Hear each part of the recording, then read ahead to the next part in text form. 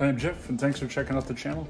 I just wanted to make one update to my video I made for the installation of Ford's cargo container for the back of my Bronco here, and just a couple details on how to make life with it easier, and I'll show you what I'm talking about here. So as much as I love Ford's enclosure, this thing really is fantastic. I mean, it's just absolutely solid. I can shake the whole vehicle with it. It doesn't rattle. It's just a great piece of gear, but the problem is some people have questioned on my videos, can you run the Top Lift Pro into the back of the Bronco? And no, you can't.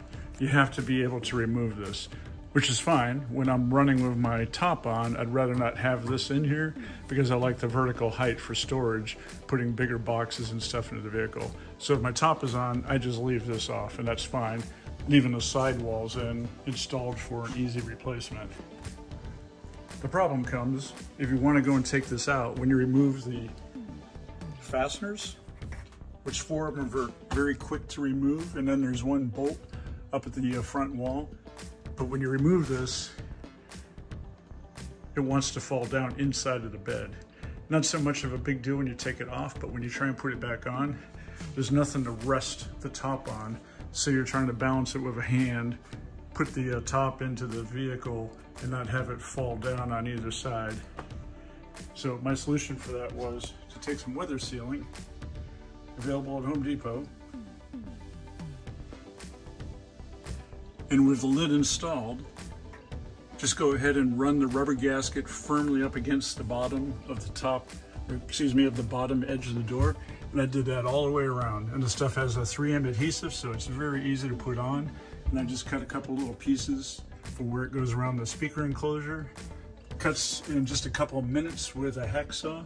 And anyway, I installed that all the way around, and I'll show you the advantage of putting the top back on or removing it is that I can go ahead and take all 5 fasteners out and the top will stay perfectly in place, which is more important when you're putting the top on yourself.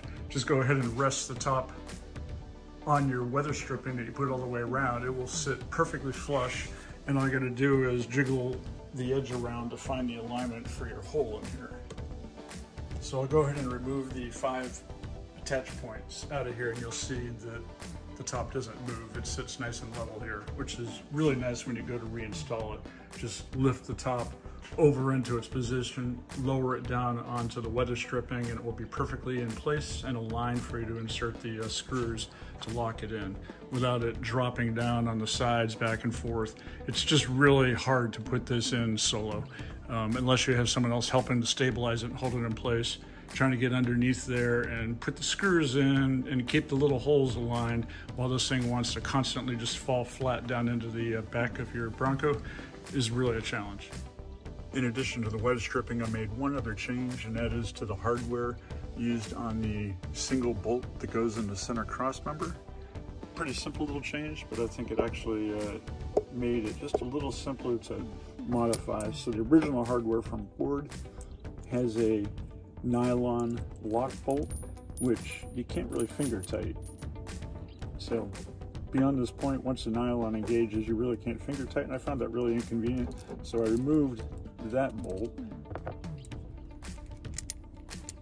And now on the passenger side, so I still use this hardware on the passenger side of the vehicle, but on the cargo side, I use the Ford washer, but I've added one lock washer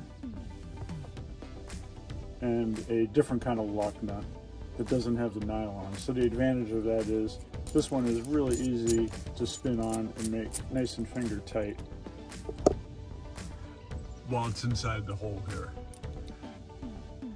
So that's another mod I find very useful to making this very easy to do solo. So I've already got the center bolt off the center forward wall removed. I've already taken out 3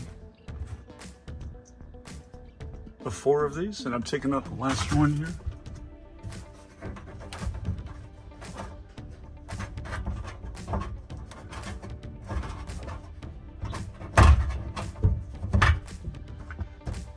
And so you can see with them all out, I've got pretty good alignment of the holes, but importantly, none of the fasteners or bolts are in, and the top is sitting pretty close to where it needs to be.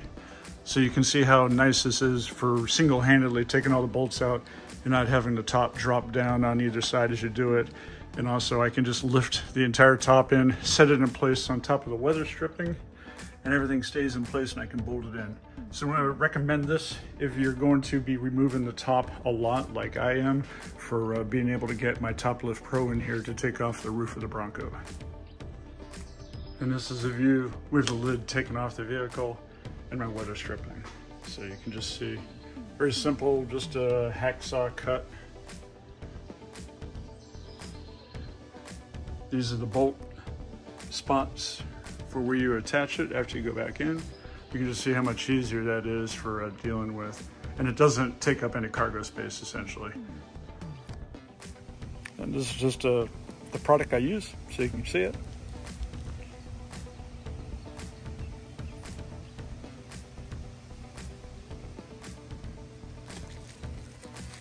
And then plenty of leftover for any actual real doors you may have that you want to use for it.